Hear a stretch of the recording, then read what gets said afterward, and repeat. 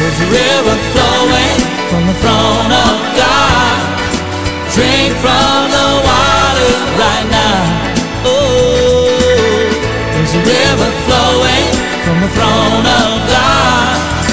Drink from the water right now. It's a river of healing. Well, how many of y'all brought your Bibles this morning? You ready for the good word? Well, I'm going to preach to you what I preached last Sunday in the early service, but then there was a takeover. It was a Holy Ghost takeover. Now, the Holy Ghost was in the first service, but then there was a Holy Ghost movement in the second service. Amen. Pastor Francis did a wonderful job just being sensitive to the Spirit of God. It was her birthday, so the Lord says, do whatever you want. Amen. But that's not the only time the Holy Ghost moves. We know that. We're always interruptible here at Faith Alive, always keeping a freedom for the Spirit. But anyway, last Sunday morning, early service, I preached a message and I titled it, The Contrast Between Law and Grace. We need to understand that there are marked contrasts between the law of Moses, and the grace of the Lord Jesus Christ. So again, I want to go to one of our foundational verses. I've been teaching you on what I've called this series, the grace life. Say grace life. And if you want to live a great life, I believe, as a Christian in this life, then you're going to have to understand the grace life. Amen? Grace and faith go together like water and wet. You need to know that. Amen? Can you separate wet from water? No. Or water from wet? No. Grace and faith go together. Amen? And so the Bible says, for by grace are we saved through what? Faith. And not of what? Works, lest any man should boast. Amen. There is no boasting. That's one of the things about the law, and we're going to look at that. Where is boasting? There is none where the law is concerned. The law actually reveals and exposes the sinful nature of humanity, bringing man to a point of having to cry out to God to save him. Amen. Law is performance-based. It's a performance-based relationship with God. God didn't call you to perform your way into His presence. Amen. He made a way through Jesus Christ and Him alone. So looking again at John chapter 1, and we're going to pick up in the 14th verse, John 1 and verse 14 as the foundational text. Looking, verse 14, it says, and the Word became flesh and dwelt among us, and we beheld His glory. The glory is of the only begotten of the Father, full of grace and truth. Who's He talking about there? He's talking about Jesus, isn't that right?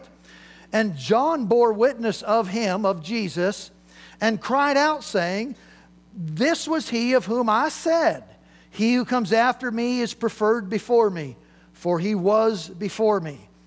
And of His fullness we have all received. And what does it say? And grace for grace. Let's read verse 17 together. For the law was given through Moses, but grace and truth came through Jesus Christ. The law was given through Moses, but, again, the word but is a line of demarcation and separation between the law of Moses and the grace and truth of Jesus Christ. Grace and truth was not being added to the law. God was just drawing a line of separation between the two. I liken it to a relay race. As Moses is running, and all of a sudden Jesus is the final leg of the race. He's the one who called the race to begin with, but He finishes the race. That's why the Bible calls Him the author and finisher of our faith. Amen. He finished the race. He got the trophy. He came into ownership of it all. He fulfilled all the law and the prophets Himself. And when He did that, He owned it for humanity. And when he took ownership of it, it was for him to do what he wanted to do with it. And what did he do with it according to Colossians chapter 2? Having nailed the handwriting of ordinances that was against us, the law and the commandments, having nailed it to the cross. Amen. The Bible says he put the devil to an open shame, disarming the principalities and power. They had nothing over us or on us any longer. Amen. And so, having said that, I want you to go with me also now to Romans chapter 3. Romans chapter 3, and we're going to spend much of our time this morning in the book of Romans because it's the Pauline revelation, and it is truly a revelation of the grace and law contrast. Say contrast. Amen. So, Romans chapter 3. Look what he says here in verse 19. He says, now we know that whatever the law says, it says to those who are under the law, that every mouth may be stopped and all the world may become guilty before God. Now, if we stopped right there, we'd start feeling pretty bad, wouldn't we? But what does it say after that? Look at verse 20. Therefore, by the deeds of the law, no flesh will be justified in his sight. For by the law, I call it the law of works, is the knowledge of sin. The law causes sin to come forth. The Bible says the strength of sin is the law. Many folks want to continue in the 10 Commandments and the law.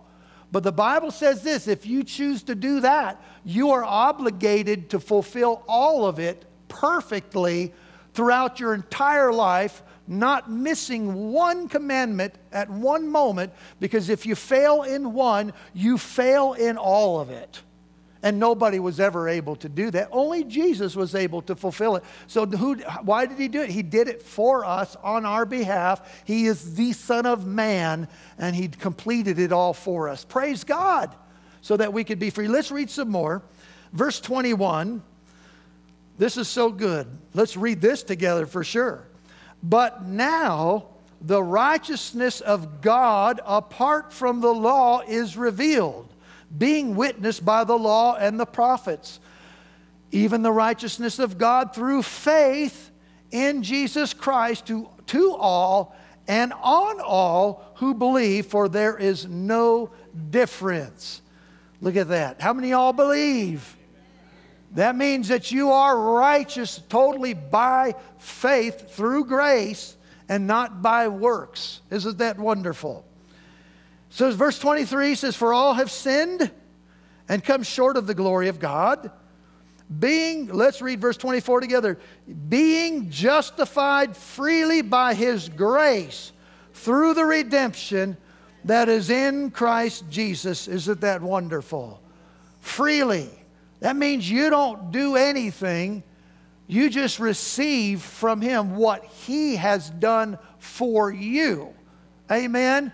So notice he says we're justified freely by what? By grace.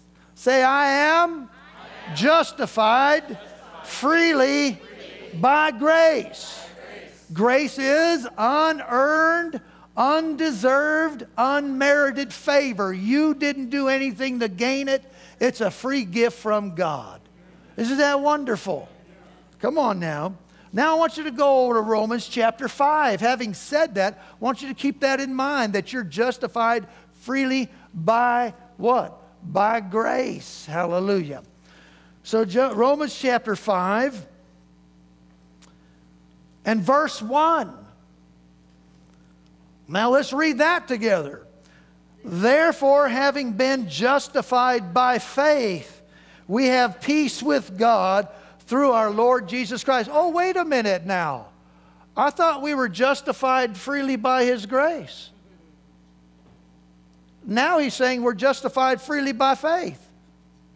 That's why I just said, you cannot separate grace from faith. If you understand the grace of God, listen, your faith will work mightily. Do you understand? I believe a lot of people have an understanding of the concepts of faith, but they don't receive the full benefits of faith because they don't understand or have not been steeped in the grace of God and understanding the grace of God. And therefore they mix their faith and works. There's a mixture, and it's by grace we're saved, not by what? Works. So if you understand fully what the grace of God and what it means to be saved by grace, your faith will work mightily for you. Notice he first said this, for by grace we have been freely justified. Then after that he says, well, by faith we've been justified. Hello. I'll tell you what, if you understand grace, your faith will soar. Amen? Because again, you're saved by what? By grace. Say, I'm saved. By grace, not by works. Now understand the word saved again. To be healed, to be delivered, to be set free, to be prosperous. All of that's in the word saved. So that means this. For by grace you are healed. Well, that'll get your faith going strong. Because it's by His favor, not by my works that I'm healed. That'll get you turned on right there. Come on now. That's right. Prosperity is by grace. Do you understand that? The prosperity of God is by His grace. Why? Because the scripture says, look at remembering the grace of our Lord Jesus Christ, that though He was rich, yet for your sakes He became poor, so that you through His poverty might become what? Rich. So notice that by grace are you prosperous. Amen. That's all part of being saved. Yes. Amen. Praise God. When God saved you, He really saved you. He didn't just save your spirit man, which is the most important part. He didn't just save the spirit man. He saved the whole man. Woo! Come on, man. Praise the Lord.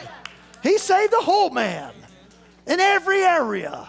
Praise God. He saved your mind. Amen. There's so many folks tormented in their mind.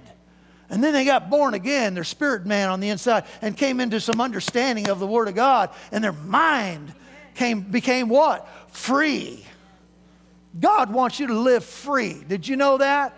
The law will bind you up, but the grace of God will make you free. Hallelujah. And it will free you to be able to believe God for anything in this life. Amen. Now, talking about contrasts between law and grace, I have some wonderful quotes here by two amazing ministers or ministries who live 150 years apart from each other. And today we're experiencing around the world and in the body of Christ, I've shared this in a previous service, a great move of the Holy Spirit where preaching and teaching of grace is concerned. It truly is an outpouring of God's Spirit around the world. And so God is moving mightily in this way. But every time there's any kind of movement of the Spirit of God, you're always going to have an uprising within the church to try to quench it, or they're not getting the full context of what is being communicated. And so they begin to misrepresent or even start labeling folks that God's using. Like right now, there's a label in certain ministry magazines calling this movement that I am in, and it's in me. Amen. Do you understand me? It's in me and it's in you. It should be in you. But it's called hyper grace. Say hyper grace. All them hyper grace preachers. You know what? Years ago, when I was sitting under Brother Hagin's ministry, and thank God, God assigned me to be under that ministry, they labeled him as that hyper faith guy. Amen? Hyper this, hyper that. So I was called the hyper, whatever. Call me hyperactive for Jesus. Amen, that's all right, but I'm not going to take your Ritalin. I'm going to take the Word of God. Amen. Not opposed to things like that if someone needs it, or whatever. But, you know, I'm going to be on God's, under His influence. Amen. So now, because of that, but what I found was interesting, when all of this, all of these attacks began to take place against my mentor, Dad Hagin, the ones that were attacking him failed to realize that the message he was preaching was something that was birthed out of their own denomination. They just didn't even know their own doctrine. That's amazing, isn't it? And so it turns out that over the years, many of the ones that were attacking Brother Hagin's ministry have come full circle and realized they started taking back ownership of the message because it came out of their own ministry. Hello! Well, the very same ones that are attacking some of the wonderful grace ministers that are ministering this grace or spearheading what the Spirit of God is doing as far as the grace teaching is concerned, some of these same people are doing the same thing today. They're attacking their messages, not realizing that they're attacking their own message. For example, they're attacking one pastor that's preaching this, and yet the same ones that are attacking him embrace the teachings of D.L. Moody. D.L. Moody was one of the greatest evangelists in the past century. In the 1800s, 150 years ago, people came by the thousands to his services. People got saved by the thousands. I mean, tens of thousands, hundreds of thousands of people. This is before they had amplification. You know, sometimes 12,000 people would show up at D.L. Moody's services. And he didn't have, but he had the Holy Ghost. Amen. Well, the folks, I told you, I shared with you a little bit. I read a book here a while back now called Destined to Reign. Has anybody ever heard of it? Destined to Reign. Joseph Prince, he's pastor in Singapore. And I read that book, and it's on grace, man. And I'll tell you what, it stirred my heart up, my spirit up. God really just stirred me up completely in all of that. And I'm so glad for it. Well, you know, in doing a little bit of research and study and history, you know, having some understanding of the historical aspect of this message, it all goes back to Paul. Who started this hyper grace movement? Jesus. Jesus is a hyper grace, hyper faith person. The Apostle Paul is a hyper grace, hyper faith person. Hello. And you know what? If it's good enough for them, it's good enough for me. Hello? Come on now. They're the one who started it. God's the one who started that. And we're supposed to continue to preach along these lines. Now, the ones that are attacking or criticizing that pastor of New Creation Church in Singapore, Pastor Prince, the very ones that attack him love D.L. Moody.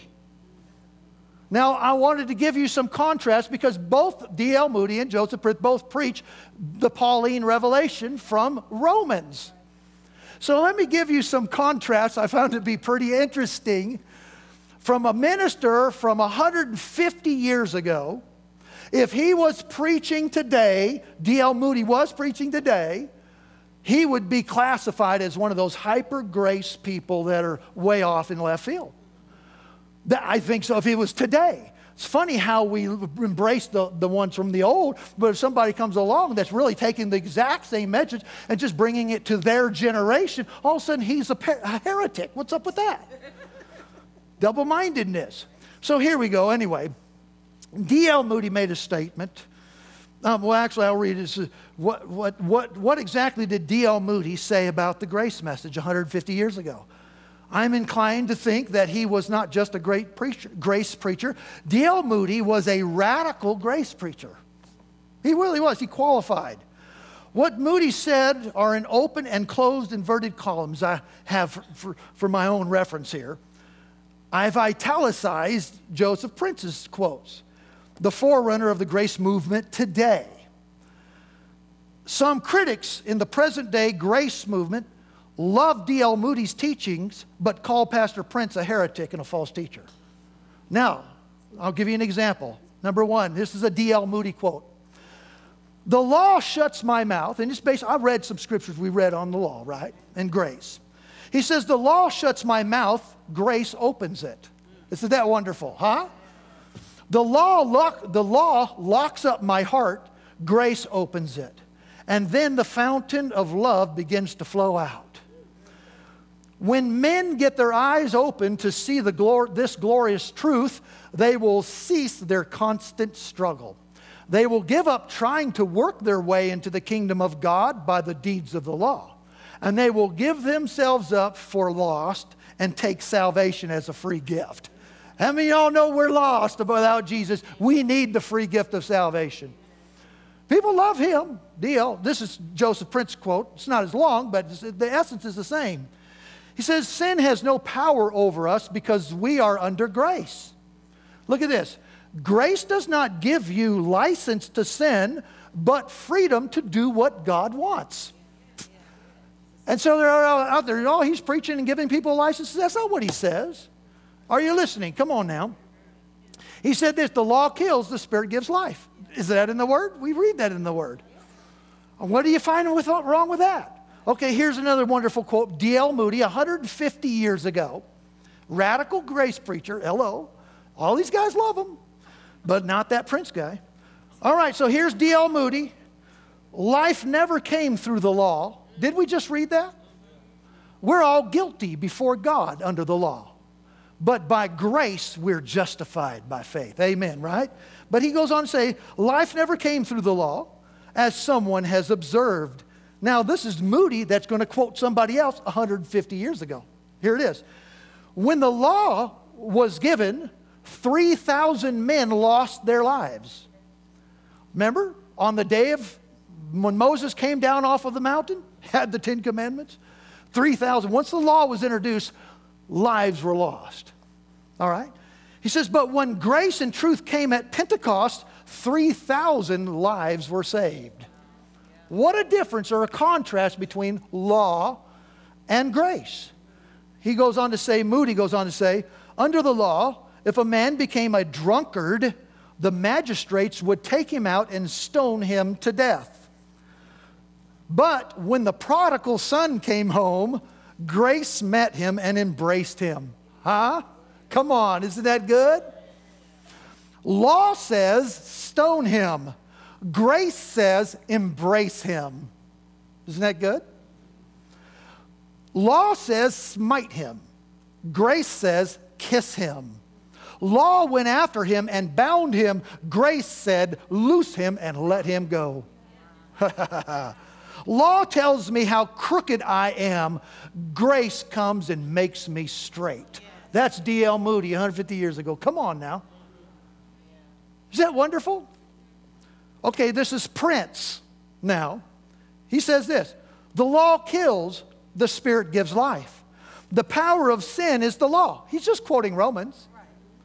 If you want your church to sin more, preach the law. I love that's a great statement, isn't it? Why do you think I preach grace radically? If you want people to change, you have to preach grace radically. Now look at this. This sounds familiar. At Mount Sinai, when the law was given, 3,000 died.